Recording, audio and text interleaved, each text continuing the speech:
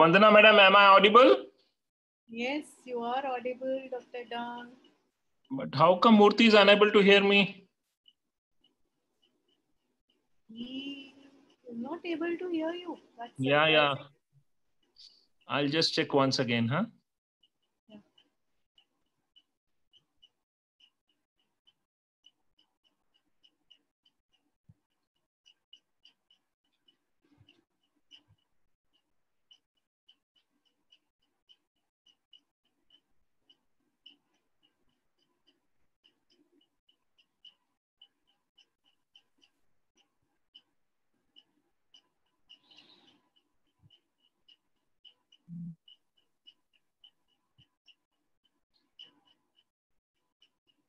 Dr. Murthy, can you hear me?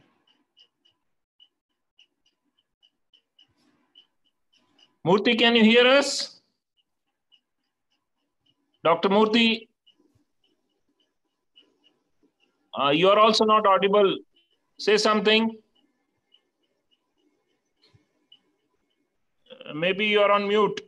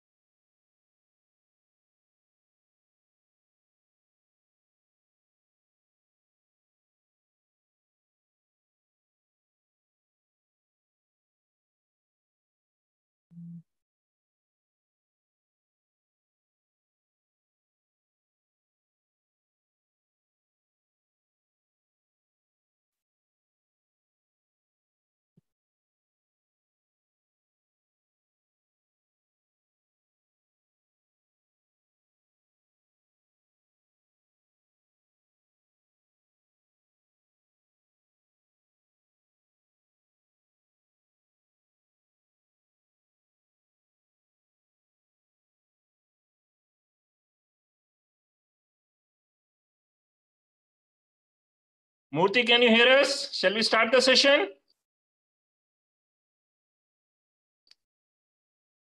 Murthy.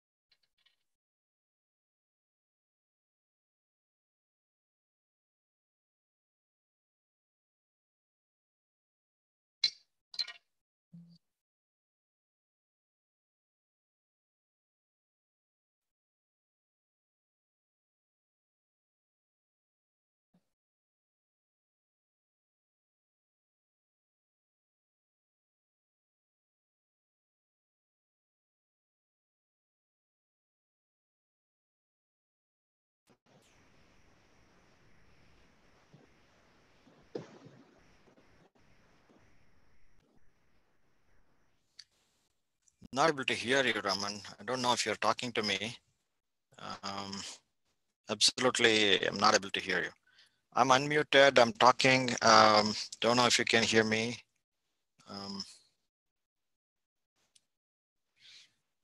But you are not audible at all to me. Can some participants confirm that they're able to hear me? Am I coming out clear?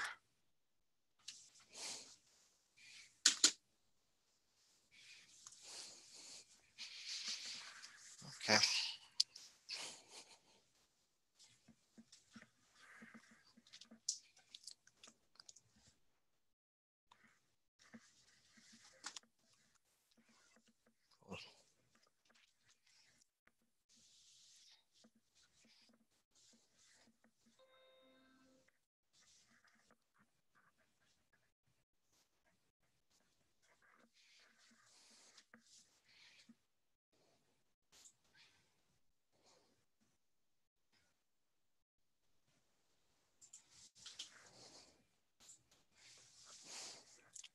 Murthy, can you hear me?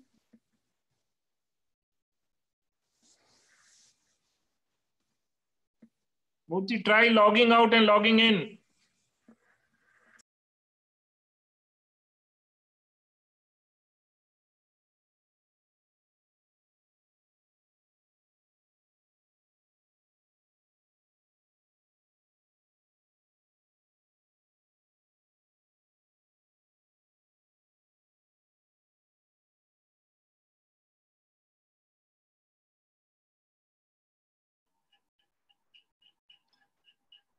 I think again he is on mute. But you are audible. Am I audible to you? You are very much audible. No problem. What's wrong with Murthy?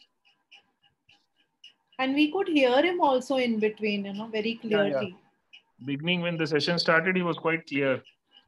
Now also, just 2 minutes back, probably we could hear him, but I don't know where were you. He asked you something.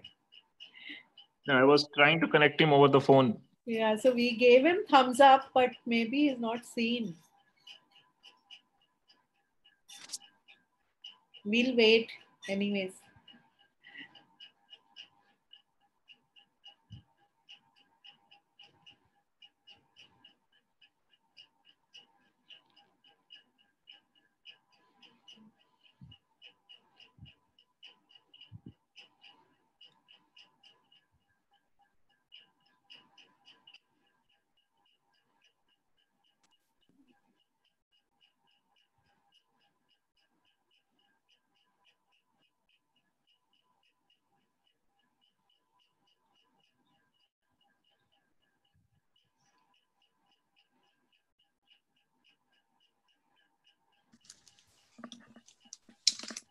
Hello.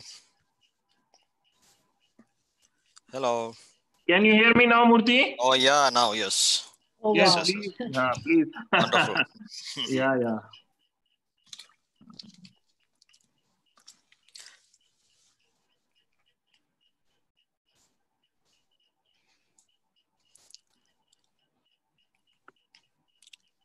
Okay. I think we're all set.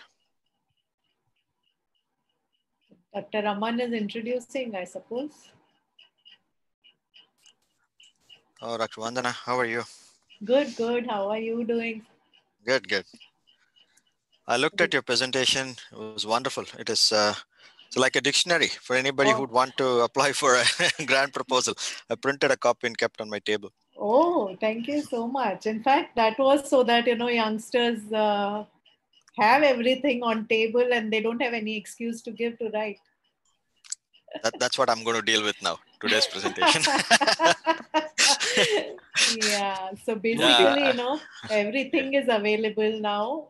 Government is also very open, so so is industry. So I think we should all take benefit of this. And perfect. With your permission, shall we start, Murthy? Oh yeah, please go ahead. Yeah, I'll just introduce and then you can take over.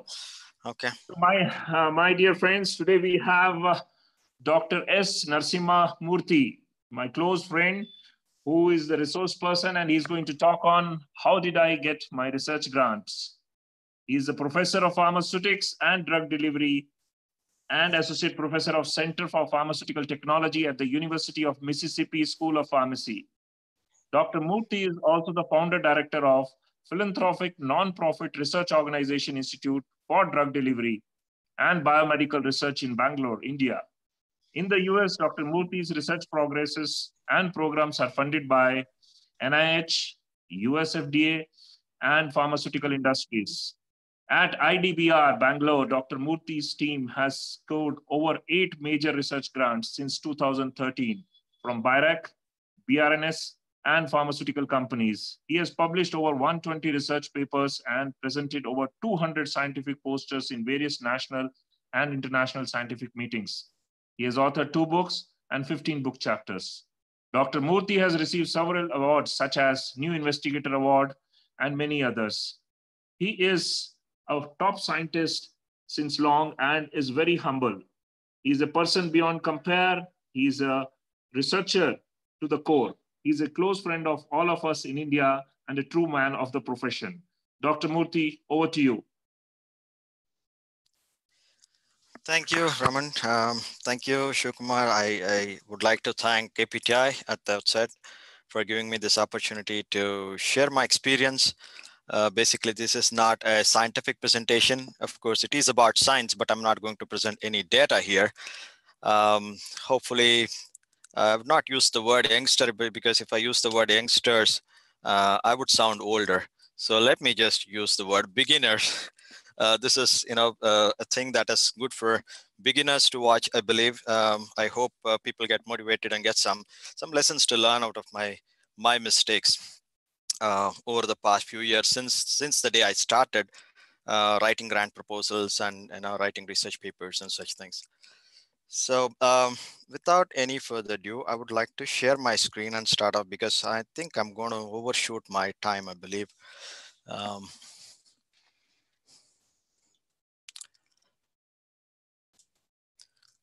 me share my presentation.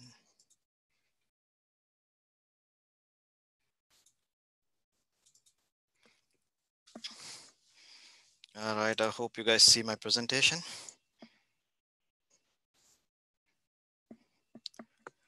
I will set a few things here before I begin. I like to present review.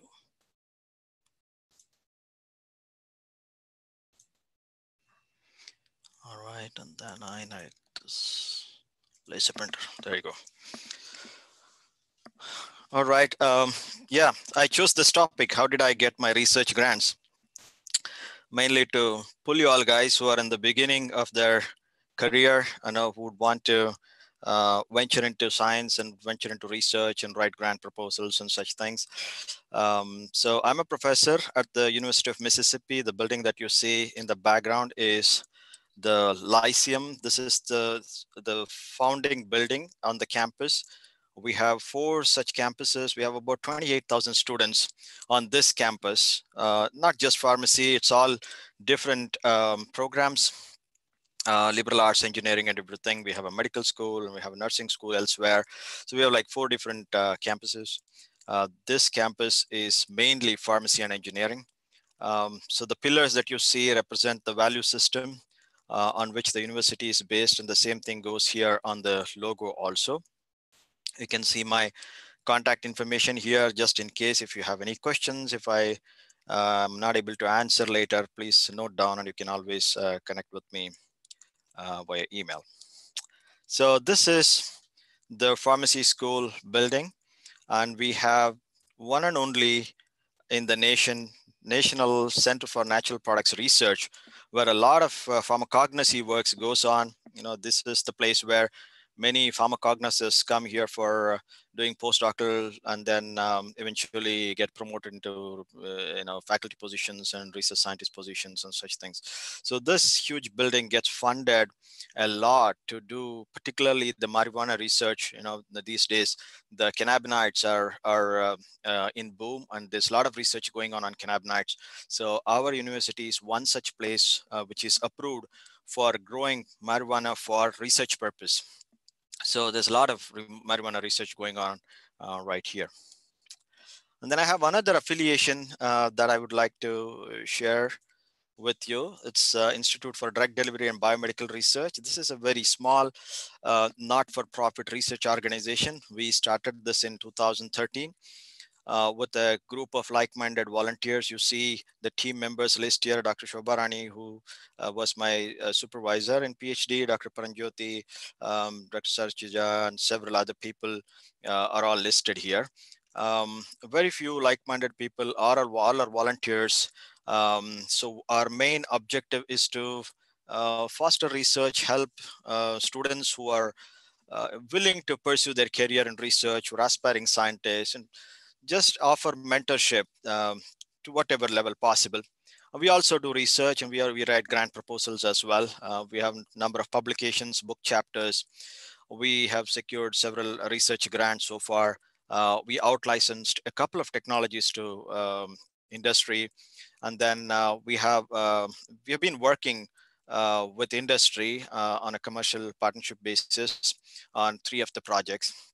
We conduct a lot of outreach activities like symposiums and community research programs and such things, community outreach programs and such things. And now we also believe that research is a culture, and it should be inculcated at a very early stage. And we are penetrating into schools. We have some programs planned out to go into schools and teach the way the research need to be conducted, just to attract the younger minds, to see research as a career in future. We need more scientists in our nation, and I hear a lot of complaint that the youngsters are not really that attracted to the research field as much nowadays, because there is quick money in other places. People are into management, into industry, into several other things.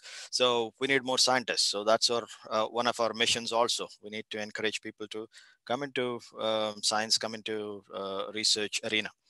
So that's our objective. And then this is a small facility. As I mentioned, we have quite a few equipments gathered here, which are all research specific. The projects that are going on, are all performed using the infrastructure and facilities that we have set up here. We collaborate also. We have collaborations with the Indian Institute of Science. We have collaboration with other colleges, several other research organizations. If any sophisticated equipment or high-tech equipment is required, we always go elsewhere to do that kind of research. We have a number of collaborations, collaborative research projects going on right now. So again, for the beginners, when I started my career in the teaching profession, I was at MS Ramaiah College of Pharmacy. I was just out of MPharm, and then I started teaching, and I wanted to go into PhD program, and then I wanted to write my own research grants. There were lots of things in my mind, research grants, research publications, a lot of things that I wanted to do, but I didn't know what was stopping me from going forward. There was some kind of an insecurity, some kind of a lack of initiative, lack of spirit was there at that point of time. And then I also used to hear a lot of stories like, research grants are not for guys like you, it's only for people who work in big universities, BITS and IIT and such things, and nobody would look at your proposals and such things. And I even heard that time that people even lobby in a bigger level and get the grants to their organizations and such things. All this, that negative things would impact. As an youngster at the age of 24, 25, when you want to do something, when you hear all these things, very demotivating, right? So I was struggling with all this mixture of thoughts, and was wondering what to do. And there are two problems now, like one is the problem within me. I don't know what the problem was. I need to fix that. Second is problem is with the system. Okay, so I have all kind of pessimism developed about the system, right? So there are two things to fix. So I don't know what to fix about myself because I don't know what was stopping me from going forward. Maybe some kind of an insecurity, some sort of inhibition. Okay. Okay, then what can I do? I can only think that, okay, let me give a shot. What most can happen? At the most, I may fail. I'm not going to die, right? So let me just buck up all the courage and try to give a shot. Okay, so I was ready to give a shot. But what about the system? Okay, system is not giving a cooperation. Everybody's saying, oh, all these things are going on. A lot of lobbying is going on and that and this, right? So then I started thinking, this is how I think every beginner should think also. See, in this world, there are good people, bad people, right? We only look at the good people. We trust good people. We develop relationships with the good people. We believe in good people and make our living. We don't keep looking at the bad people. We don't fear bad people.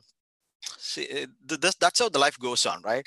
So then I thought, okay, so if even God, okay, so even we know that there is a God who's good and there are evil powers, which is bad. That's how we are brought up, that kind of a belief.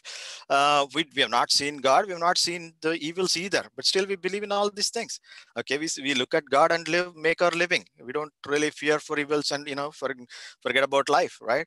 So with this I thought, okay, so I need to form my belief system first. Okay, so we cannot fix the system anyway.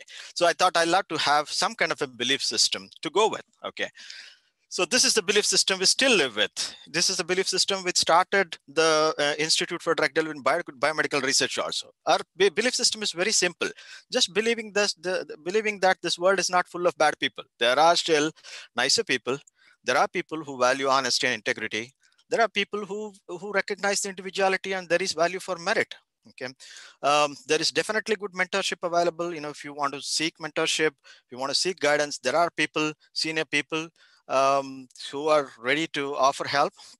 And there is respect for hard work and sincerity. This is what we need to believe in, right? If you don't believe in these values, these things, then you cannot give a shot at all. You cannot explore at all. Okay. So if you don't go with this belief system, then you will be all over the place. Okay, you will be back and forth on your actions.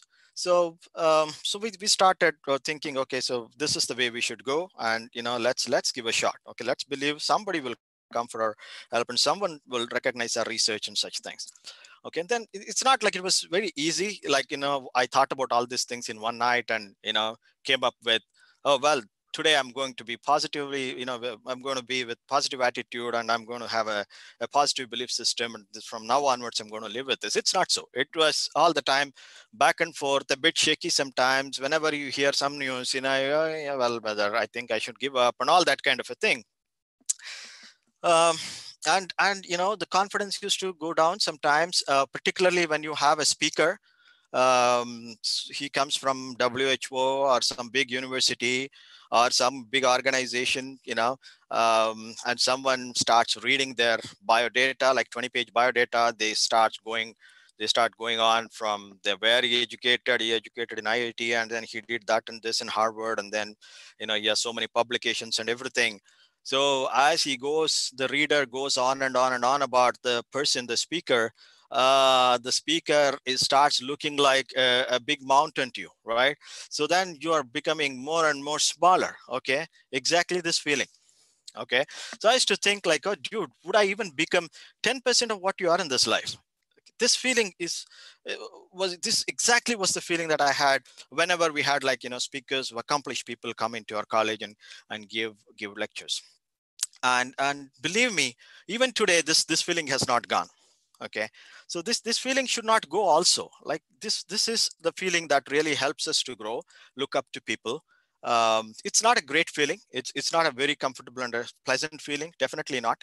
Okay, but this is a feeling good for you, for your career, for you to go forward. Okay, so you should always keep looking up to people who are accomplished, who are far ahead in the path, and that helps you to grow further. Okay, so for all the beginners out there, just in case if they are thinking, any anything like this, okay? Let me make everything different, that I am not this big Hanuman that you're seeing in this picture, okay? So there are certain things that we talk about when we go as speakers or when we are introduced, in some places. Like I think the gap between you and me would get reduced significantly.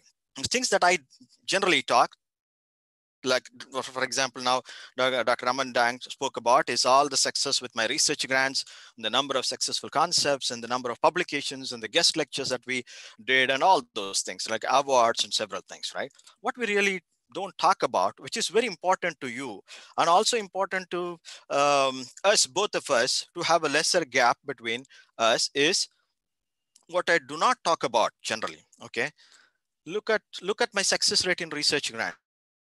I'm only successful 30%. So what this means is 70% of the research grants that I wrote are all trashed.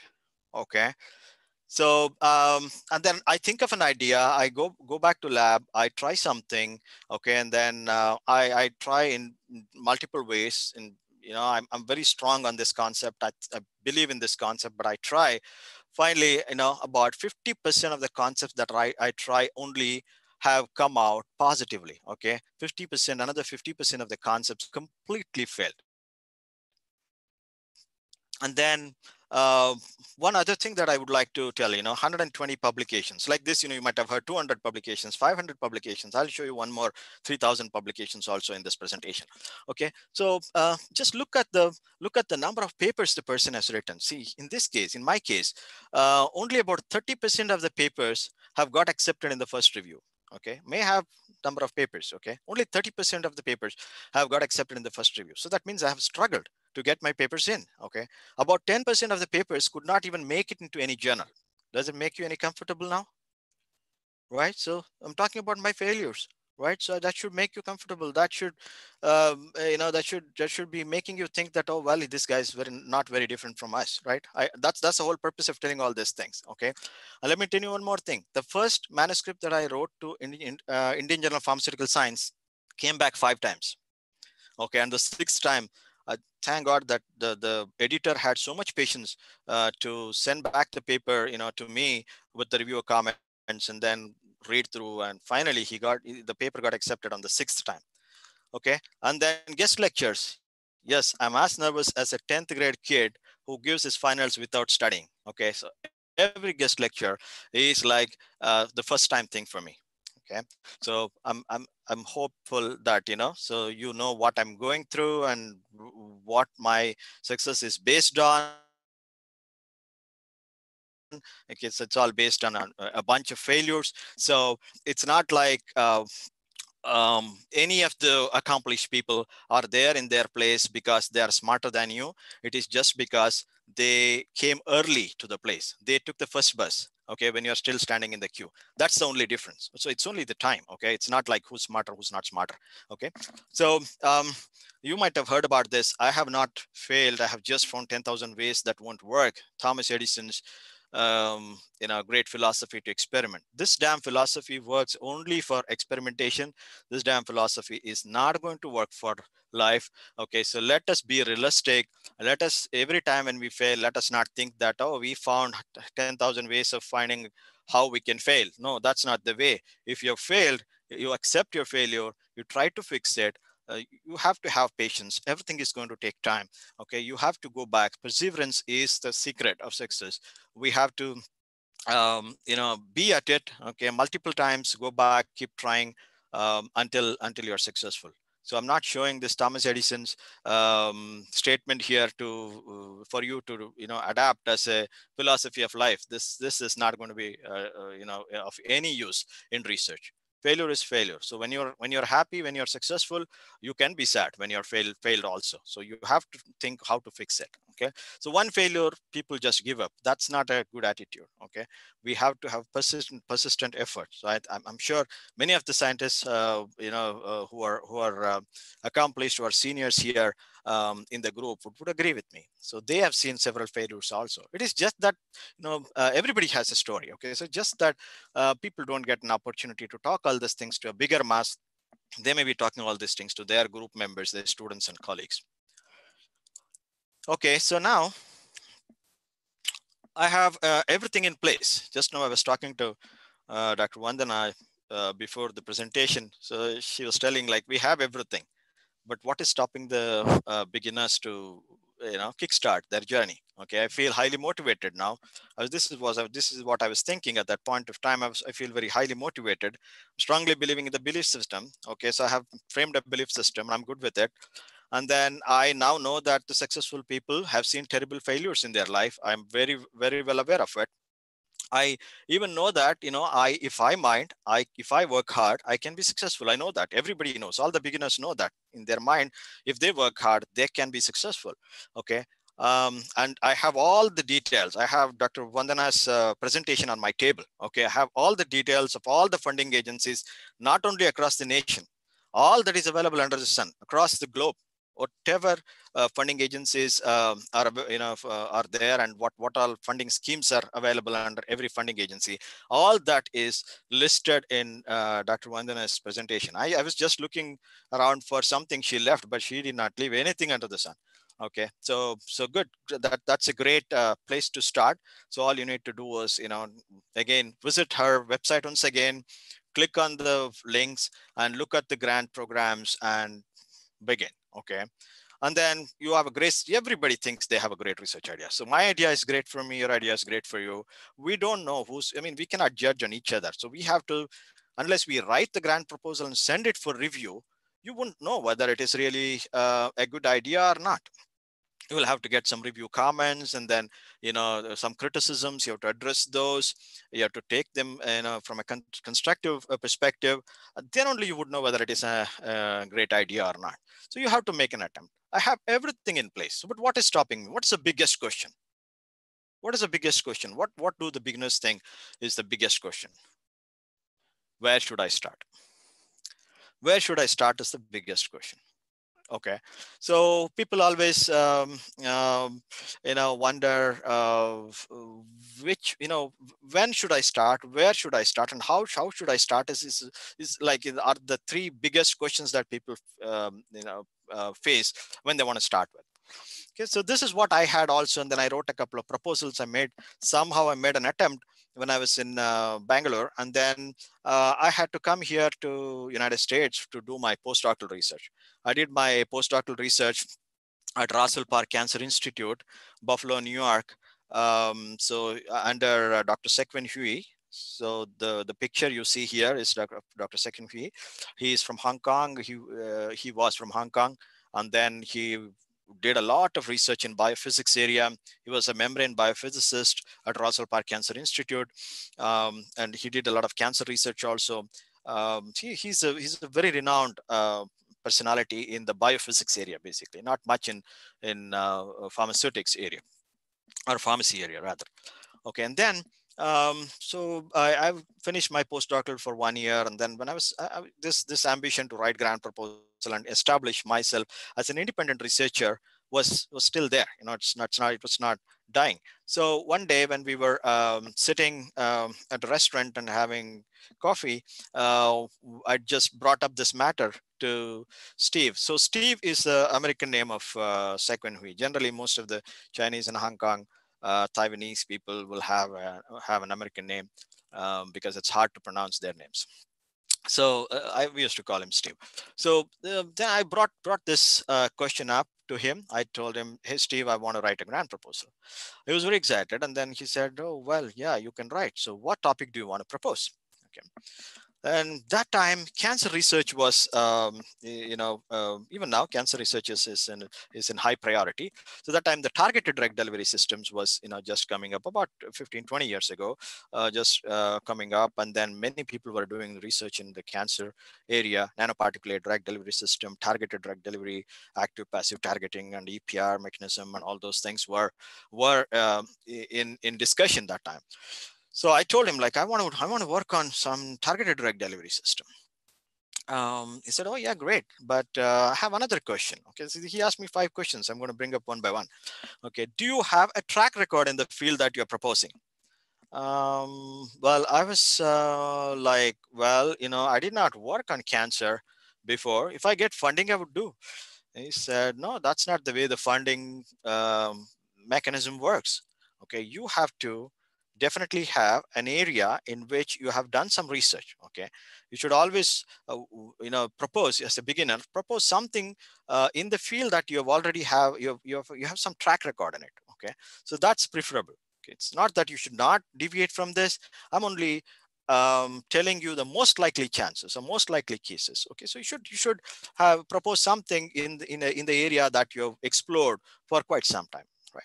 And then I thought about it, and then I went back and I told him, well, Steve, now I want to work on nail fungus. So nail fungus problem was quite prevalent at that time, and many companies were working on developing a drug delivery system to treat onychomycosis. Onychomycosis is a fungal infection of the nail. People were working on that. I said I want to work on that. Then he asked me, is that a novel idea? The idea that you are coming with, I understand that you want to work on this particular disease, but is the idea novel? Okay, is that topic already people have explored quite a bit and beaten to death already, or is it something really novel? Okay, so I asked him, what do you mean by novel? He said, look, how many people are dying because of this disease? I was like, not many. Then he said, then why would NIH or anybody would think that they would want to fund you over other researchers who are working on some debilitating issues, some serious problems, right? So he said, it should have proper significance. Okay, it should have a proper significance, making an impact on the society. It should be either filling a knowledge gap in the science, or it should be improving the quality of life of patients, something of that sort. Okay, so it should have some kind of a significance.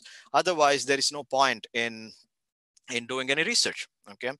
And then I took some time. I did some literature search and everything. And then I went back. I told him, Steve, I got an idea now. So what is the idea? So he asked me, and then I told him, like, I work on electroporation. I did a lot of work on electroporation in his lab, electroporation of skin for delivery of drug. I said, like, I want to sample the drugs from skin, maybe useful for therapeutic drug monitoring, or maybe to study the dermal kinetics of drug. So our interest was to look into the dermal kinetics of drugs in his lab.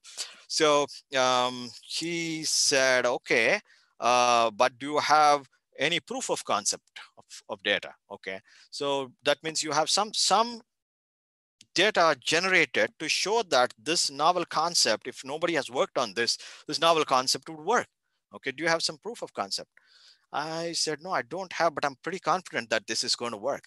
Again, he said, like, this is not the way it's going to work. Okay, you cannot just simply propose something that you imagined, that you dreamt in the night. No, this is not going to work. Go back, work in the lab for 6 months, generate some preliminary data, and then you write your proposal. Okay, so from this discussion, the lessons that I learned: create a track record in few research areas, first of all. Okay, so you got to have like maybe 2 or 3 main areas or mainstream areas identified. You cannot have 25, 35 research areas. There are too many for one life to handle. Okay, I met a few people. You talk about any research area, they say, I work on it. Okay, that's not the way it's going to work. Okay, so it takes lifetime to learn one subject. Okay, so maybe 1 or 2 or 3 at the most. If you're a bachelor and not going home on time, you can have 5 research areas at the most. Okay, so that's the max you can go up to. Okay, and then propose a topic in the area in which you have some level of expertise. You should always have a track record. You should propose in the area that you've worked on. The idea should be novel. It should have enough significance in the sense it should have an impact on the field, on the community, or quality of patients, or some kind of a paradigm shift, breakthrough, some kind of thing. Okay, so, and then do not submit grant proposal without adequate preliminary data.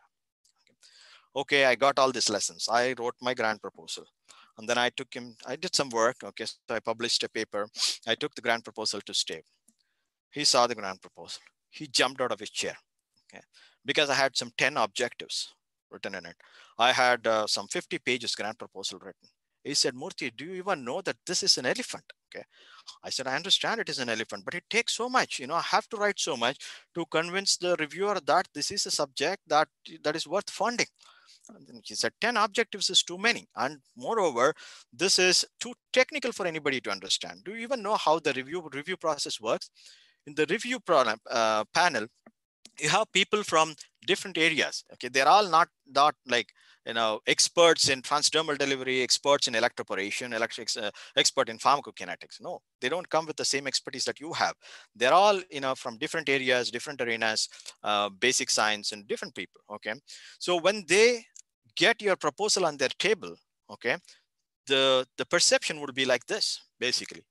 Okay, whatever they understand, they perceive your grant to be that, right? So somebody thinks that your your proposal is as thin as a tail or as thick as a trunk. That's not a good thing for you. Okay, so I said, yeah, I understand, but he said, like, this is really an elephant. I said, what is the problem in submitting an elephant? He said, it could be an elephant, but it should be of the size that the reviewer can get a grip on, right? It should be of the size that the reviewer can get a sense of its form and shape. It cannot be simply so huge that they don't understand. Okay, in terms of complexity, I'm talking. I hope you're getting it, right? It's not like in terms of volume, I'm talking, right? It's not 50 pages or 10 pages. In terms of complexity, you have to keep things pretty simple. Okay, if you have to make reviewers understand, okay, get a perception on the grant proposal, you have to keep things simple. You have to keep it realistic. Okay, discuss about the limitations, discuss about the alternatives, discuss about how we want to overcome. Keeping realistic is very important. Okay, simply don't project that your idea is going to take over the world. No, every concept has its own ups and downs. So you have to discuss all these things. Okay, and then how you plan to work around this problem, and what is your backup plan, and such things. Okay, and don't be over ambitious in the sense like you have some 10 objectives or 20 objectives for a 2-year grant. Is it even possible, really? So that was his take on it. Okay, so over ambitious, he meant like it is too many objectives you want to do for $100,000 grant proposal, $100,000 grant money. You want to do preclinical, clinical, whatever, pharmacodynamic, pharmacokinetics. That's not going to happen. Okay, you're only just trying to somehow want to get the grant, but you don't know if you will be really able to manage the grant and manage to perform all the work that you're proposing within the budget, within the grant money that you're going to get. So I learned all these lessons. These are very important lessons for any beginner. Okay, keep things simple, keep things realistic, and be transparent, and don't be over ambitious. Okay. So then I wrote I published, this is the paper, Electroporation and Transcutaneous Extraction. I'm showing you these things just to let you know that, all these are real stories, and now I'm not just cooking up just to ignite you up. Okay, so this is the paper that I published on electroporation was used for transcutaneous sampling of drug from the skin as a tool to look at the pharmacokinetics of drug in the skin. And then I wrote up the grant proposal. What you see here is the NIH ERA Commons page, where you see the grant proposal. You can see the title, the same title here, Electroporation Transcutaneous Extraction, Electroporation Transcutaneous Extraction. And this was the award notice. Okay, so this is how I got my first research grant funded. Okay, so I hope there's some lesson going from here to there. People are making note and will follow when they write the grant proposals in future. And then there is always, what research area, this question, okay, always comes up. What research area should I work on?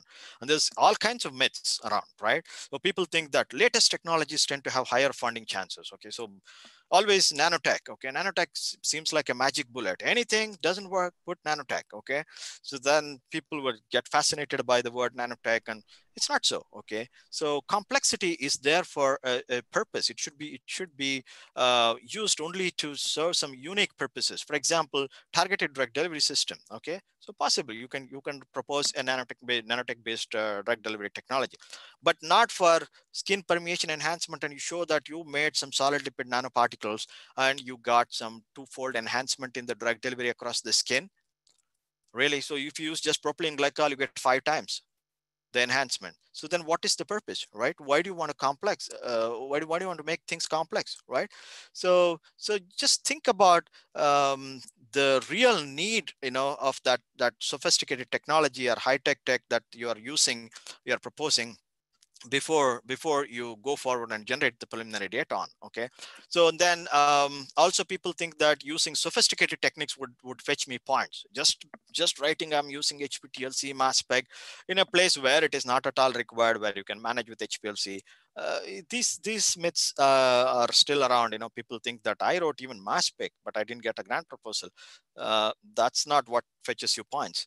And anything we write about the current crisis, this I've heard now, you know, COVID-19, you write anything about COVID-19, you get funded. No. The reviewers are not you know, foolish people sitting there. They view everything scientifically, you know, based on rational, and then only they would fund. Don't simply get carried away by these words that, oh yeah, current crisis, anything you write, I will get. No, that's not the way it works. Okay. So please keep your research area, a research idea relevant. Okay, relevant and unique is the way to go. Okay, so I'll just give you an example. See, I had an idea on anemia. Okay, so anemia is a huge problem in developing countries. Okay, and then I was very excited, and I got the preliminary data also quite well, and then I wrote up grant proposal in United States. Look at this map here shows the prevalence of anemia across the globe, and the least prevalence you see in United States. Okay, when I propose here, they didn't even look at the grant proposal. You know what was the reason given? This is not a problem that we are bothered about here. Okay, this is a problem that exists in poor countries, developing countries. Go propose there, not here. Okay, it's a great idea. No wonder it's great. No, I mean, no doubt that it's a great idea. But the problem is, you know, we don't really fund anemia research because not many kids are really suffering with anemia here. And then as the same grant proposals, when we submitted here in India, I'm sorry, I should have been in India now, so I'm seeing myself there. Okay, so in India, through IDBR, we got not one, two fundings, okay, to do anemia research, because anemia is a great problem. You see that the whole of India is in red. Okay, it's still a continuing problem in India. So now, so let's see how to write a grant proposal. And before that, let me tell you how the review process, how the whole process goes on, right? So literally, we have to know like how the whole process goes on, right? There are different stages. So you write the grant proposal. The grant proposal generally has multiple components in it, right? You have a scientific section and then you have a budget, you have compliance issues, compliance matters that you need to write about. And there is an administrative section. There are several things that constitute your grant proposal. And then you submit it. It undergoes in the review process. Sometimes is one step, and sometimes it is second step, or you may have to take your proposal through the third step also. And it depends on the funding agency. Okay, so let me make it clear upfront to you guys that, you know, I'm not only talking in the context of United States. Okay, so I am probably one of the few people who have experience writing grant proposals both in the United States as well as in India. So I think, you know, all this what I'm discussing is applicable both the places in the United States as well as in India, more from the Indian context. Okay, so we submit the grant proposal. It goes through the primary review. You may get remarks. You know, they may ask you to collaborate with some industrial collaborator or something. You know, they're always willing. I see that most of the granting agencies are always willing to work with the investigators and fix their problems and ask them to put the proposal back in. And then, you know, if you can make it through the primary review, then it will go through the secondary review. In the secondary review, it's most likely that you will be called for a presentation. Okay, so you don't have to be a great presenter. You just have to be capable of just conveying the concept and conveying, you know, what is there on. It's not like 1 hour presentation or anything. It's just about 5 minutes, 7 minutes, 15 minutes presentation, because they don't have so much time, because they would have hundreds of proposals to review. Okay, and then if you make it through, then you get funded. It's not over with this. Okay, so the actual real challenge starts only after you get the funding. Okay, you have to you know, once you execute the contract, you have to execute the project, and you have to keep submitting the progress reports, and then budget management is another huge task. Okay, so you also have to be very transparent to these funding agencies, because anytime if they come to know that you did not utilize the funds appropriately, they they are going to blacklist you. Okay, so be very careful about these things. So be staying transparent throughout the process, being realistic throughout the process is the best approach in anything that we do. And then let's look at the main components of the grant proposal. How are we doing with the time? 35 minutes up already. Okay. So the main components of the grant proposal, introduction, backgrounds, see whether they ask or not. These are the main components. Okay, so they might term it differently, but these are the things that are required in a grant proposal. You need an introduction, background. You have to discuss your objectives, innovation. Definitely, whether they ask or not, say they may term it as like, IP situation and that this, okay, but it's basically innovation. And you have to have sufficient preliminary data, whether they ask or not. You have to give preliminary data to give them confidence that your concepts work. Experimental design, that's again very important. Designing of experiment, limitations and alternatives. This is an important thing that most of us don't really consider. Okay, like for example, you think that you are doing a pharmacokinetic studies and the blood samples can be analyzed by HPLC. So you propose HPLC because you don't want to propose mass spec upfront. If you propose mass spec, you are committed to do mass spec. You will have to do mass spec. You don't have a mass spec, but you don't mind doing mass spec in case if it comes to it, right? So then you don't care. You can write that you are going to use HPLC, but in the limitations and alternatives section, you can write, okay, I've proposed HPLC. Just in case the concentrations go below the LOQ, then I may have to use mass spec, and I'm ready to use, and I have found a place where I can go and use the mass spec and do all this analysis. Okay, so that's what limitations and alternatives is. Okay, backup plan. This is always required. Okay, so you propose, everything may not work, right? So you should have a backup plan. So that gives them a bit more of a confidence in you, and go forward, and they consider your proposal. And then timeline and budget, I don't have much to say about. If they say 18 months, don't propose 50 months. If they say 20 lakhs, if the project costs 10 lakhs, propose 10 lakhs. If the project costs 50 lakhs, then you're not fitting to this particular grant mechanism. Investigators, a very important thing. I'm going to discuss investigators later. So let me take up one by one. The introduction and background, I leave it to you. Just I want to make one remarks here. I have seen introduction and background written like a review paper. Please don't do that. Okay. Say, so you want to explore, what example shall I take? Turmeric. Okay. Turmeric as an anti-cancerous drug. Okay. Turmeric, again, people have explored it in all different dimensions. They have beaten it to death, right? So we know that, right? But you want to do research on turmeric. So you should discuss about, why do you think turmeric, why do you think the turmeric would work in that particular condition? What other drugs are being used for that particular condition? What advantage would turmeric have if it is used to treat that condition over the other drugs that are available? That's what the background information is. Don't start off with, turmeric was used in southern India by women, as a cosmetic.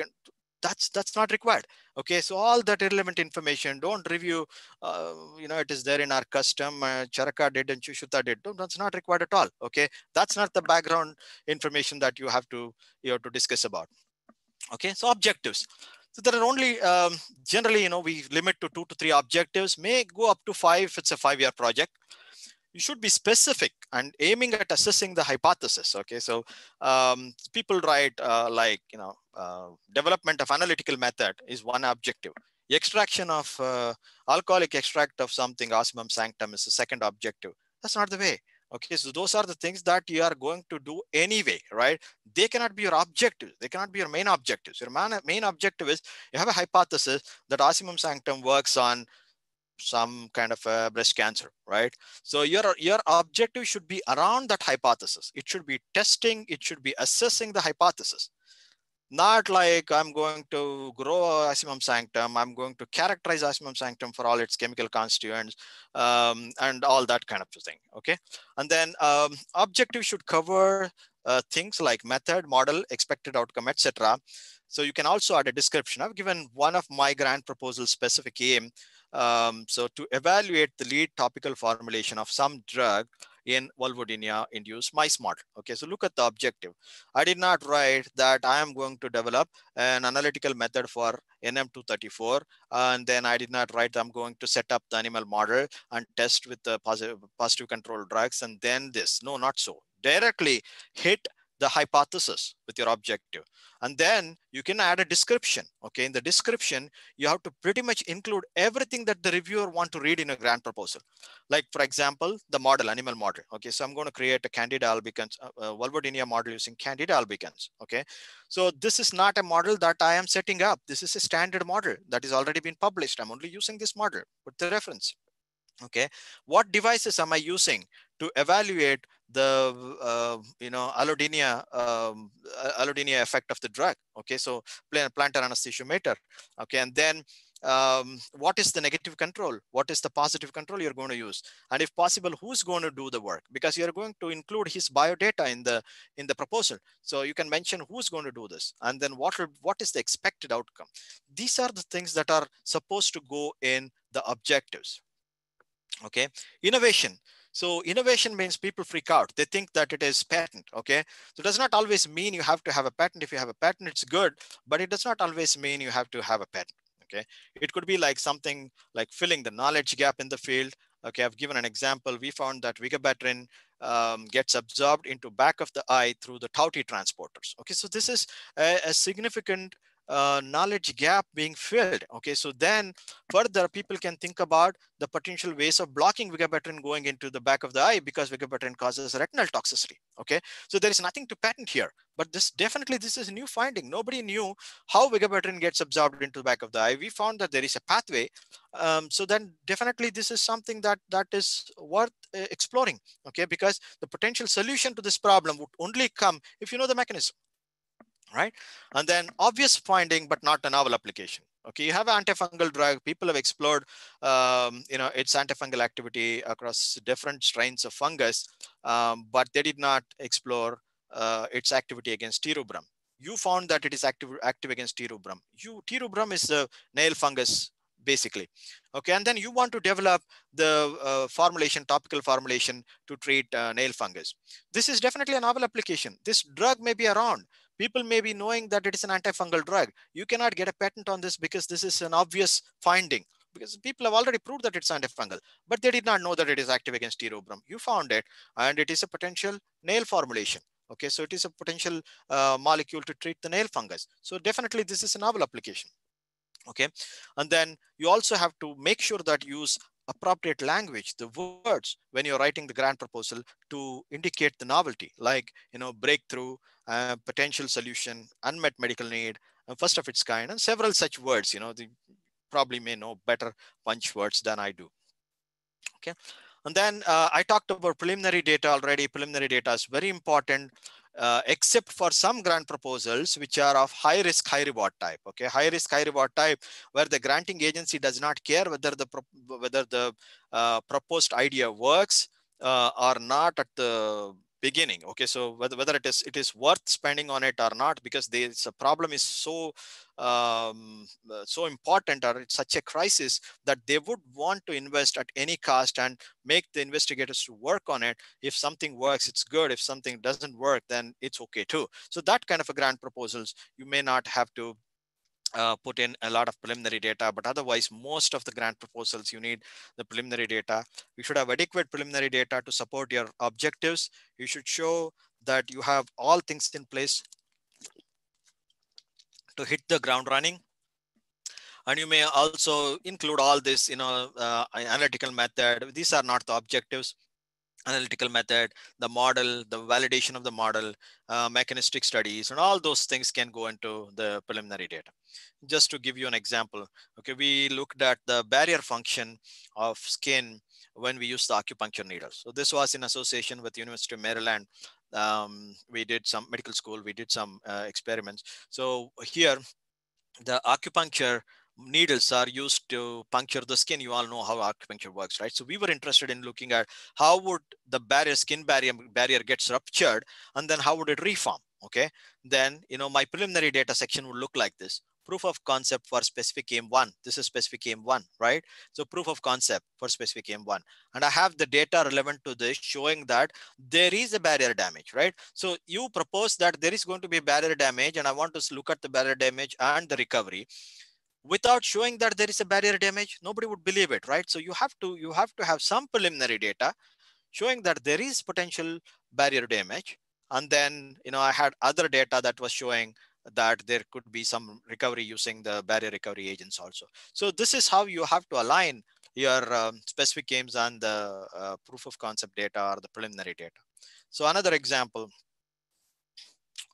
So we worked on a technology called a strap drive interfaces, which is used for driving the drug into the subdermal muscle tissue. Okay. So for this, we had all kind of preliminary data. We showed that, all the other methods did not work as good as the trap drive work. Okay, so look at the title, proof of concept for trap drive technology, preliminary studies, proof of concept for trap drive technology. So you have to align it, in sync with the aims or objectives that you propose in your grant proposal. So we looked at introduction, background, objectives, innovation, preliminary data, experimental design. I'm going to leave it to you. Limitations, I explained to you. Timeline, budget, I'm not going to discuss much. The next thing is investigator. So this is a very big thing. Okay. So I have all kinds of experience with the investigators. So collaboration is definitely required only when it is absolutely necessary. Okay. Definitely is going to be helpful only if it's absolutely necessary. You don't have a certain skill set, you find somebody else has that skill set, you can involve that person in your grant proposal, you can subcontract that work to him. It's better he does the work than you do it, you learn and do it, right? So he's an expert in it, so let him do that work so that you get a genuine data, right? If you learn and do it, you don't know whether you're doing it right or wrong. So in such a case, we need a good collaborators. So investigators with a good CV, with a good track record is very important. So they should be good team players also. These personality traits are very important. They should be good team players also, committed to the goal, come with different skill sets, and they should be ready to share the knowledge, share the credit, and most importantly, take the responsibility. Okay.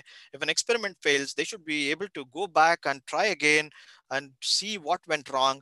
They cannot say, okay, you paid money to me just to do the experiment one trial, one time, and I did only one time, it failed, and I don't know why it failed.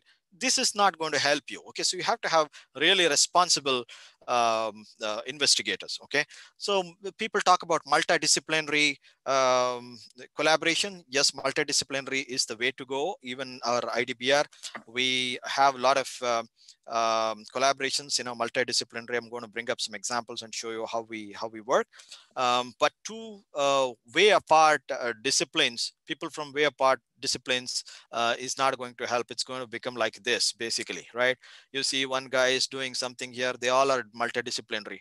And then one guy probably is a nature lover or a botanist, is looking at outside the window. This lady probably is a yoga person. And of all the characters, the one I love is this guy. Even in this chaos, he's having such a sound sleep, right?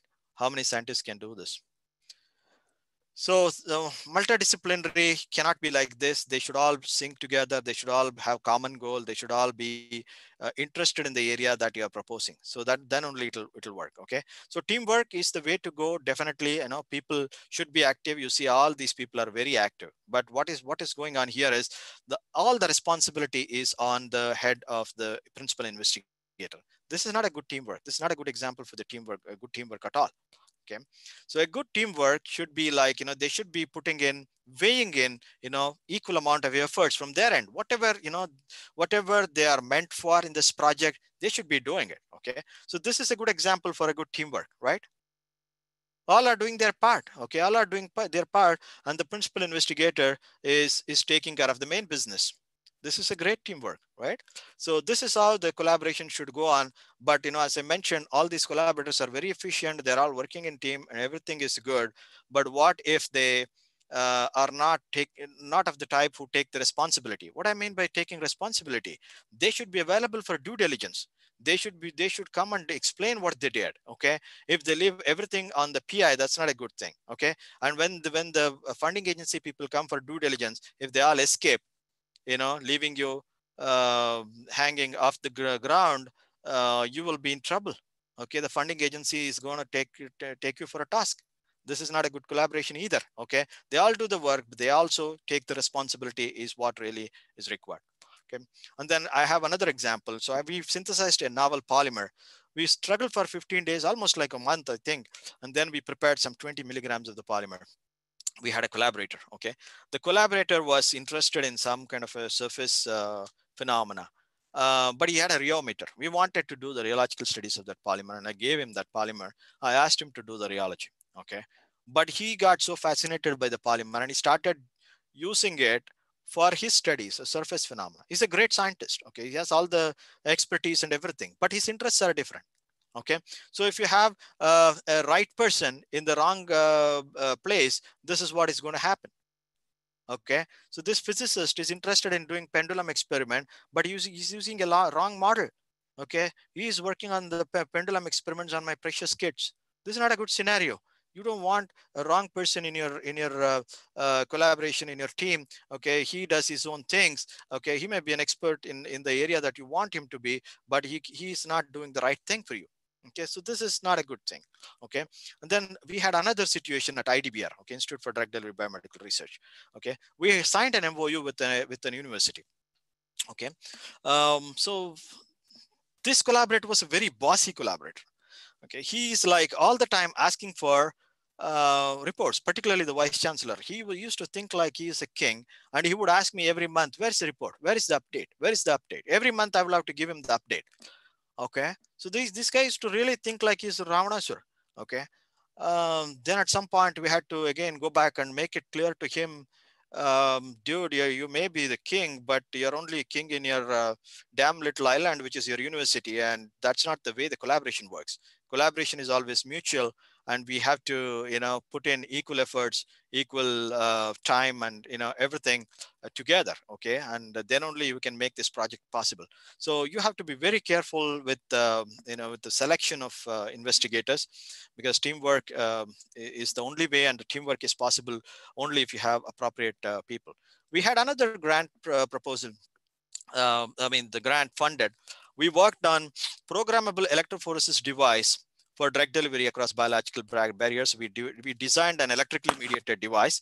So obviously it required the expertise from electrical engineering department. We collaborated with one of the premier institutes in India, in Bangalore. And then we got a great dude. And then that guy was like really good in subject. He used to work, whenever he works like a monster. Okay, he works like a monster. He was really good. Okay, so whenever he works, he was really on it. Okay, but the problem is, to make him work, we really had to do all these things. Okay, blow trumpets and beat drums and whatnot. Okay, this guy had this typical sleeping sickness problem, and he used to be awake only 4 hours in a day. And it's okay, that's his problem, and his body constitution requires 20 hours of sleep. That I don't have any problem, but these 4 hours that he used to be awake was random during the day, anytime, sometimes early in the morning, sometimes in the middle of the night. So to catch him was a big problem. He never had phone signal. Then we had to replace this guy. Don't ever hesitate to replace the collaborator if he's not doing the thing that he has to do. Okay, so you have to be ready for all these things. And then we had to replace him with some other person who did a great job and brought out those devices. Okay, and then sometimes people ask me, do I really need a collaborator or a mentor? Okay, so a mentor is great. I always recommend having a mentor, because I have a number of mentors in India. So in India particularly, and I have academic mentor like Shobharani, Dr. Shobharani Hiramet, and have an industrial mentor like Dr. Paranjyoti Kani. And here in the United States, I have several mentors. It's always better to have a mentor. A mentor collaborator is even better. Okay, if he's collaborating as well as he's advising you, that's even better. It all depends on the equation that you share with the person. Anybody whom you think is better than you, that's very important. You should think that somebody is better than you. Okay, so that's the main task, right? So that's the main problem with many of the people. They don't think that anybody is better than them. So you have to think if somebody is better than you, and you have to go to them to seek help, seek advice. And this really works very well in Indian scenario. You go to any senior person, you say, I need you as a guide, I need your help I seek your guidance. They would put aside their personal work and help you. They really like that sentiment in India. That doesn't work in the Western world. You go to somebody, say, hey Chris, I need your help, and they say, oh great, but I don't I wish I had time to help you. I'm so sorry. You can go to that guy. You can go to this guy. Finally, it doesn't happen because the guy whom he's directing is also his friend. So I know what response he's going to give. So they don't really care the sentiment. Okay, so of guiding people and such things. So it really works well in Indian scenario. Try this. It's going to really help the beginners. Even philosophically, it's always good to have somebody as your mentor, that keeps you humble and always correct you, go back and discuss your problems and correct your mistakes and such things.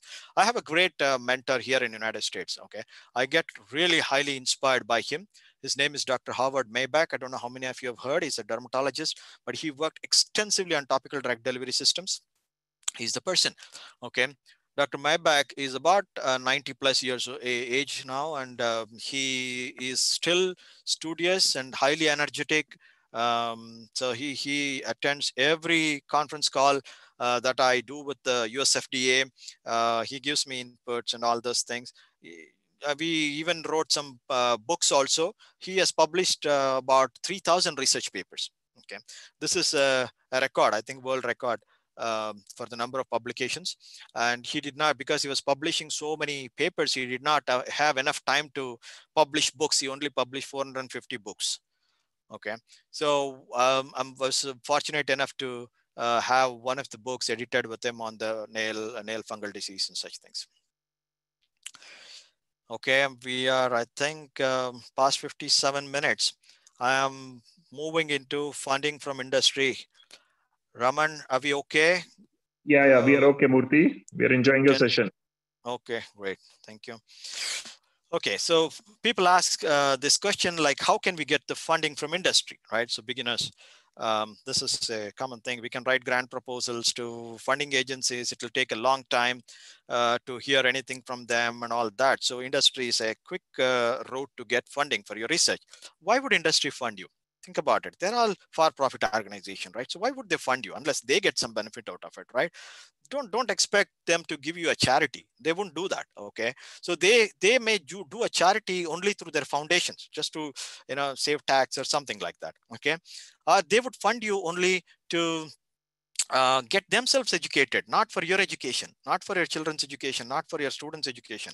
It is for them in case if they want to get educated in some area, some discipline, then they would fund you and they would ask you to give them a talk or maybe do some work for them or anything. Okay, most of the time it is a contract basically, right? So they would want you to develop something for them. They would want you to troubleshoot, or they would ask you to work on something for validation purpose. They worked on something. They found that one of the chemicals is extensively, working as a moisturizing agent. They would bring that chemical to you and ask you to do the same experiments and endorse it, right? So maybe you can do the same experiments and say it works, and for that you can collect money. That's basically a contract, right? It's an industry contract. So what all different ways you can work with industry? You can work with a collaboration, with the industrial collaboration in about 5 forms that I've listed here. Maybe multiple other ways also are possible. These are the 5 ways that I've been working on. Okay, so basically you are going to take the concept and talk to them. You have some novel concept. You just pick up the phone, talk to them, and tell that you have something great idea. Have a disclosure, confidentiality agreement rather. Okay, the confidentiality agreement signed with them before you discuss the idea with them, and then tell that this is the idea that you can work on. Probably that's useful to them. That they can take it into market or something like that. So you have an idea that you want them to take interest or get interested. You need to go and propose to them. You need to market it, okay, to the industry. So basically you should have something like a salesperson's approach in this case when you want to get an industrial funding. Okay, working with industry as a co-developer of the product. Okay, you have a great product idea and you want to develop it just for the sake of developing it because you don't have the capability to manufacture and market it. Okay, but the industry can do it. they they would fund you, and you would develop the product, and probably you're a university or you personally can share some profit of it, maybe in the form of royalty or upfront funding. That's possible also. And contract projects, okay, so you can go and ask them if they have any contract projects. They say, well, we are facing a problem, stability issue with tacrolimus. Can you go check whether you can solve this problem? That's a good contract for you. Okay, so you use your brain, you solve the stability problems of tacrolimus, and then you take it to them. They fund you for the whole process. So that's one other way is possible to work with the industries. Okay, again, I'm making a point. This is not something that works only in the United States. This is the way we've been working at IDBR, even with the companies within India. Okay, not US. We are working with some of the companies in US also, but within India also we have some collaborations. We did a lot of research for them. Okay, and then some open-ended research grants that requires for you to establish your name and network in the industry, so that they'll come and give you a certain amount of money and ask you to work on their excipients or solvent systems or whatever. Just go do anything. Just publish papers. For us to get some advertisement, and we can say that, oh, this guy, this guy is a reputed guy. He's using our material. That's a great advertisement for them. Okay, and then based on the novel skill set or equipment that you have. Okay, so you have some kind of an equipment that the industry does not have. In such a case, you can attract funding. You have to take it and market it. Okay, so how would they know that you have something in your organization that they don't have it, right? So you should go to them. Okay, so these are the things you have to really work like you should have a business plan to go forward and deal with all these things. And while doing all these things, be very careful with the industry in terms of two things. One thing is they push you to do, or push you to say, not all the industries, I'm not talking for all the industries, but some industries, they'll push you to say something that they want you to say. Don't compromise. Okay, so always have this transparency. Just have this in mind that I will remain transparent no matter what. Okay, whether they give funding or not no funding, it is okay. But don't say simply just for the sake of advertising. Okay, so this is very important. I give you an example. Somebody was making a Garcinia Cambogia nail polish to for fat burning, for reducing the weight. Okay, he wants, I'm probably the second or third scientist in the United States who's working on the nail diseases. So they would want to come to me, and they would want me to go out and tell that, yeah, this Garcinia Cambogia nail lacquer works. All the contents will pass through the nail. If I say that, they will have 10 times more market. Okay, don't say just for they're ready to share the profit. That's not everything. You're fooling the people. Don't do such things. When you're associating with industry, this is a bigger risk. You will be lured. You'll be asked to say something that they want you to say, even if you're not willing to say. Please stay away from all these things. Youngsters get attracted to such things. Please don't do that. And also be very careful. Get your payment before you submit the data. This is another thing. Okay, it's a big lesson that I've learned. Okay, always take the money and then give the data. You tell the project is completed. We have nice data.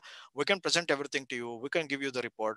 But first, the milestone payment should come in. Otherwise, you'll only send the data. One other way that you can work, any project will have multiple perspectives, right? So project importance, I've written as 3 project importance here. The project is important from the application standpoint. The project is important from the method standpoint. The project is important from the material standpoint. You'll have to see it that way, okay? To see it that way, okay? So we were developing some kind of a programmable device to deliver anesthetic into the skin in children. Okay, so basically we wanted to non-invasively administer the general anesthesia in the operation theater. Okay, so our objective was to develop a electrically mediated programmable device. Okay, so we used the main objective of the project was the device development and testing it in clinic and so many other things. But we used an anionic cyclodextrin as one of the excipients in our formulation. That was one of the main ingredients. Actually, it did a very big functional role in our drug delivery system. Okay, so the anionic cyclodextrin company has a patent on this anionic cyclodextrin. So I contacted the company and then I told them that, hey guys, are you aware that this anionic cyclodetection can be used for this purpose also? They said no. And then I invited them to one of the presentations. Indeed, they were there in one of the conferences that I went to in Turkey. Even Professor Wavia was there. And then, I met them and I asked them, why don't you attend my presentation? They came and attended my presentation. And it was all about the use of this anionic cyclodextrin in this drug delivery system. Okay, so they got really fascinated by the idea. See, if you just call up and then talk to them to say, this is the application, they may listen to it and they may forget about it. But if you make an attempt to present to them, so meet with them and explain what is the application, what could be the future market benefits for them out of this work, then they would be more than willing to fund you. Okay, so in 2011, I did this. In 2008 or 9, when I approached this company for funding, they only gave me material. They said, we cannot fund you guys. Okay, but in 2011, when I presented this data to them, they started funding my lab. They're still, touchwood, they're still continuing to fund my lab. And it is now not with any specific aim. It is just that, every year some money comes into my lab and we are free to do anything with their material. Okay, so we can try out multiple applications with their material. Okay, so that takes a long time for you to establish a relationship with the industry and such things. Okay, so I would just want to cover a couple of examples now, just to tell you like how much the speed with which you work in research matters. Pace matters, okay, in research. Okay, so as I mentioned, I work on nail diseases. This is a situation where, you see that the person is affected with the nail fungus and he has all distorted nail and everything, right? So we started working on a novel technology. And then, so we were, while we were working, there was another university. I didn't just purposely didn't put the name here. So another university, there was a PI who was working also at the same time. Okay, so but only difference was that we were able to generate more data because we worked day and night, and then we could publish the paper 2 months before these people from the University of whatever XYZ published. Okay, so it's the same kind of work. Indeed, they did more work, but they just waited before they published the data. Okay, but this was very helpful for us. There was a company in Massachusetts, Boston, Massachusetts, Transport Pharmaceuticals. They were developing some a treatment for the nail fungus. They saw our publications in Journal of Pharmaceutical Science. They came straight to us. They funded our lab for 2 years. It was a huge amount of money. We could support a postdoc and a couple of students and everything.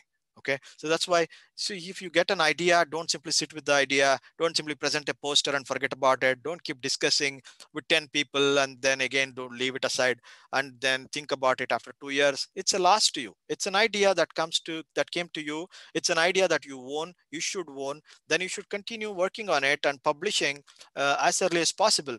In case if it has to come back to you in the form of funding, it would. Okay, so otherwise also, just for the sake of owning that concept, just for the sake of saying that this is the concept that I developed, you have to publish first. You have the idea, you keep the idea in your mind, but somebody else works on it and publishes first. You cannot claim the onus on it. So another example, do you believe in karma? So many people say, I believe in karma, right? Let me give you this example. Okay, so how karma works in research. I worked on a technology called as magnetophoresis when I was a PhD student. Okay, so this was just an additional work that I was doing in MS Ramaya, and then I published a paper in Diapharmacy. And then I see that this, you look at the year. Okay, this was like in 1999.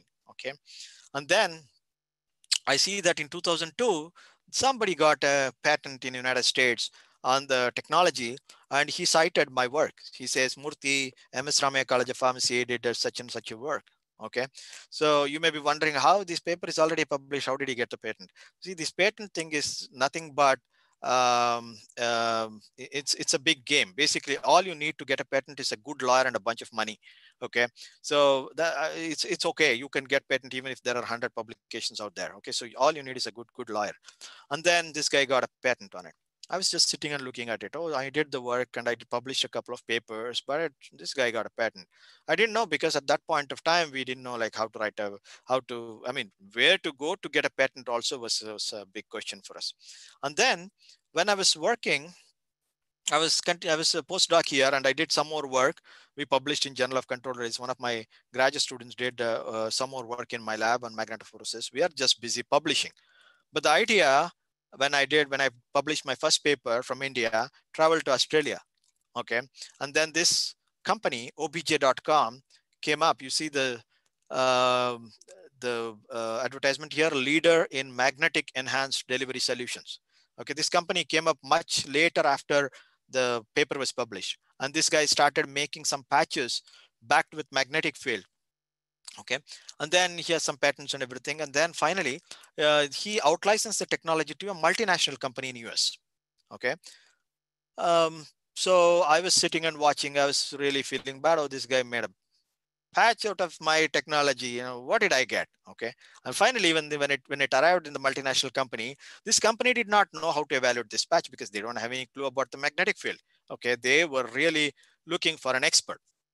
Okay. Here comes Dr. Murthy.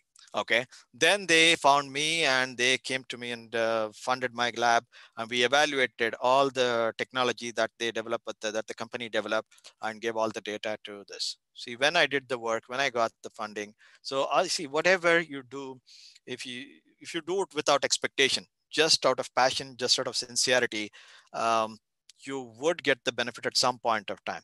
Things would take time. You should have that patience. You should just do things without expectations. So this is one example where an innovative work went unrecognized initially, but eventually it came back to me in the form of funding. So this is all I have for today. I think my advice to all of you, the beginners, is you may be thinking, oh, I'm very little and there's a long path to go. Don't have such confusion. Start where you are with what you have. Okay, so this is very important. Okay, so I'm not talking to you like as an expert or anything. I may be just a couple of steps above where you are, but that's not because I'm smarter than you. That's only because I came before you. Okay, just keep that in mind, and anybody can get up the stairs if they try hard. I have a few more quotes that are very inspiring to me that I keep looking at. Okay, you have to come out of the shell, otherwise you will stay a nut. Okay, you have to come out of your shell, your inhibition, your complex, and whatever is stopping you from doing research. Please do research for the sake of doing research, not just for the grant. Okay, grants are important for you to keep going. Okay, grants are important for peer recognition. Grants are important for you to pursue your the area that you are interested in, okay, you're passionate about. Grants are important, but do research. Everybody should do research. Okay, we need more and more researchers in our country. Okay, and then I really like this quote from Warren Buffett. um, Without passion you don't have energy, and without energy you have nothing. There's no life. Okay, curiosity. Why kids have so much energy? Just imagine why the 5-year, 6-year, 8-year-old kids have so much of energy, because they're curious about everything. They're curious about everything that's going on around them. Okay, so we have to be curious. We should continue to be curious. If that curiosity stops, you have no energy, you have no life. Okay, so please keep your enthusiasm and curiosity up always, so that your passion builds up in research.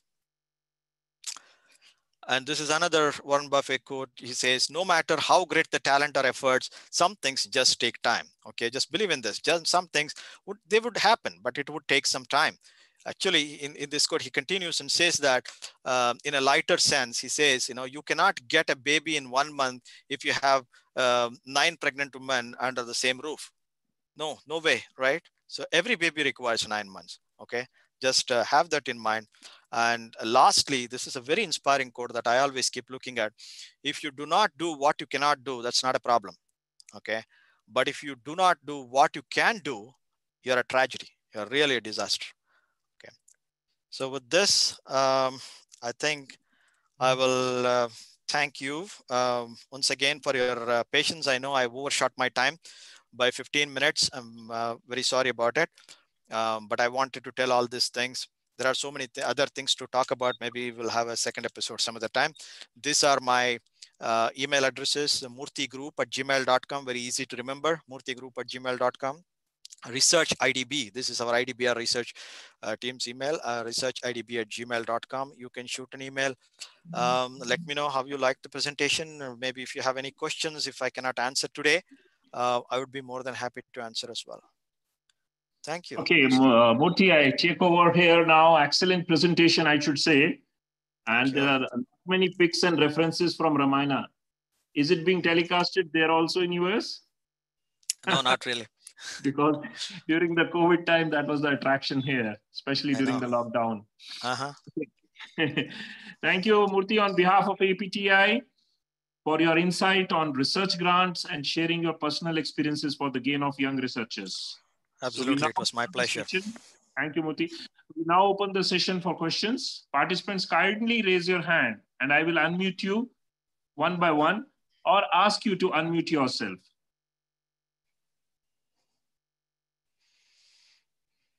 Yes, Swati, you can unmute yourself and ask your question. Okay, yes, sir, Swati. thank you so much. Welcome, Swati. Thanks, Professor Murthy, for giving such a wonderful presentation, which will really help us to go forward in this area, actually, for application of more and more grants. I have a question, sir. Is it possible for Indian researchers to apply for NIH-based RO grants, either alone or in collaboration with US-based researchers? There are certain schemes that are meant for international research. Okay, so where you have to have a investigator from the United States working with an investigator in India. Okay, so maybe a few institutions, if I can remember, I think St. John's in Bangalore has some NIH grants. Probably one of the pharmacy schools also, I can't remember the name, has an NIH grant where an investigator from the college is working with an investigator here in the United States. But that is allowed only if the Indian investigator offers something that is highly critical, like there's something that you can do only in India, or some technology that does not exist in the United States. Okay, so there is always this question, right? The funding agency would ask, why do you want to go overseas? Why don't you collaborate with somebody here who has the same expertise? Right? This is a question that the funding agency asks, and the investigator in the United States need to justify that. Okay, so he has to tell that, oh, none of the people here have this expertise, or this is something this is very specific to the tropical country, or maybe something which is specific to some place in India. That's why we want to go there and do the research, something like that, you know. Okay, so it means chances are very less to get these type of grants. It depends on the thrust. It depends on the thrust area, basically. It depends on what you propose. Okay, people have been continuously getting the grants on certain areas because they have that kind of an expertise or that kind of a patient pool that they work with. The people have been continuously getting, you know, particularly the St. John's. I know that, you know, they've been getting a lot of grants from NIH. It's not very difficult if you can justify. It's possible. Okay, so Indian researchers can only apply in collaboration with US-based researchers, not a standalone grant. No, I don't think any standalone grants are possible. Multiple PIs are possible. There is something called as multiple PI grants where you are not considered as a co-investigator. You are also considered as a principal investigator. You are the principal investigator on the Indian side, and somebody else is the principal investigator on the Western side. Okay, so that way it is possible. So it's a multi PI grants. Okay. Okay. Thank you so much, Murthy sir. Thank you. Thank you. Thank you for the question. Do we have any more questions? You need to press on the hand button that will raise, and then I can ask you the question and unmute you. Murthy, for your knowledge, we have Dr. Paranjyoti attending your session. And even Shobha was keen. I don't know. She may be stuck somewhere. She's very busy these days. So, okay, I'll ask the participants to mail Murthy because he has shared his mail. Manoj is here. 1 second. Okay. Fine, Murthy. They'll mail it to you. They need some time to adapt your presentation. It was so very informative. Okay. We thank you once again for your time and concern for fellow researchers. Thank you, participants, for your involvement. Hope you all benefited from the talk. I expect you to fill the feedback and send so that your e-certificate will be dispatched only basing on that. Thank you once again, Murthy. Have a great day. Thank you, Raman. Thank you, everybody. Bye.